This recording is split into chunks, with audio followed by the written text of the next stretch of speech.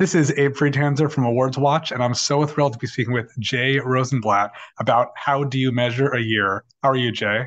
I'm good, thank you. How are you doing? Good. It's nice to be able to speak again. Last year, we talked about When We Were Bullies, which was nominated for Best Documentary Short at the Oscars, and now you have another film on the shortlist, Yes. which is similarly personal but very different in focus. Was this idea of recording your daughter and asking her the same questions every year something you came up with, or was it an inspiration from something else for that? No, we had done some films together. I'd started filming her when she was born, actually. And one of the first films I did with her was called I Used to Be a Filmmaker. And it was such a great experience that I just thought, oh, we should at least film each other. I should at least film her on her birthday every year. And I had no idea if it would ever be a film, but when it started, but it is one now. Well, I'm most impressed that you did it every year because I feel like things always happen. Life gets in a way. There's some year that, you lost the footage or you had something else going on, a medical emergency, something. Did you have to sort of fudge everything or was it all sort of No, on no, those no, days? nothing's fudged. It was on her birthday every year, and as she got older, it became a little more difficult because she had plans, but she managed to fit it in. We didn't do a set time on the birthday, so sometimes it was late morning, afternoon, but no, it was every year from age 2 to 18.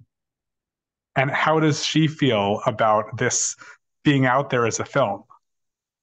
She loves it. She was a little embarrassed by a couple of moments, but she was involved in seeing the rough cut, and I made sure to run it by her before. I said, this could, be out in the world, and who knows where it's going to go. And she's excited about it, and she likes showing it to her friends, that kind of thing. It's fun. Also, I noticed that at the beginning you sort of do this montage where you show all the pictures rather than have us wait to see as she grows up. Was that something you knew you wanted to do from the start? No, not at all. That was just in the editing because what I realized is one of the thrills is just to see this growth of a person each year, how they change. And I thought I'd give a little preview of it if it's kind of quick. So you really see the change and then you see it in a little different way with, her answering the questions and spending more time on each year. Did you notice how you had changed from year to year looking back in this editing process? Yeah, I mean, I'm not in it that much, so not physically, but yeah, definitely. I mean, I'm a lot grayer now, but yeah, I mean, I don't personality wise, I don't know how much I've changed in those years. My personality was pretty formed by the time I started this film, but Well, while the hers, project hers, hers wasn't. So she's, each year she has a different energy and different look, and it's pretty amazing. absolutely. Are you still checking in on birthdays with her, or is that done now? No, actually, we did. She was at college when she turned 19, and we did a Zoom of it. And I thought at one point, I thought it might be like in the end credits of this film. Uh, and it's very sweet. But I like the way I decided to end it because it has this bittersweet ending. And I felt like when we went to see her in college in her dorm room, it just uh, it made the film a little lighter at that moment, and I don't think it needed that. I think it stays with you in a deeper way, um, the way it ends now.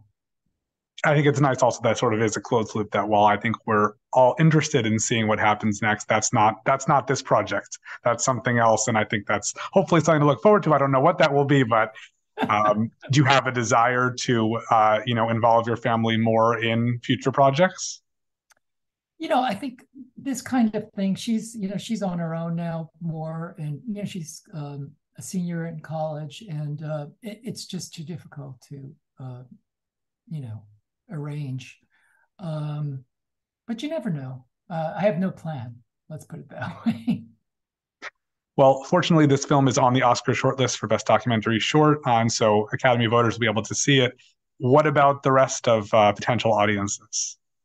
Well, I'm really hoping to sell it to, to like a streamer or some channel. That's what happened last year. Um, so we'll see. I mean, I'm hopeful, but it hasn't happened yet. Um, I think it will. Well, I'm sure something good will come of this, and I appreciated the chance to get to see the film and to speak with you again. I wish you plenty of luck with distribution and at the Oscars.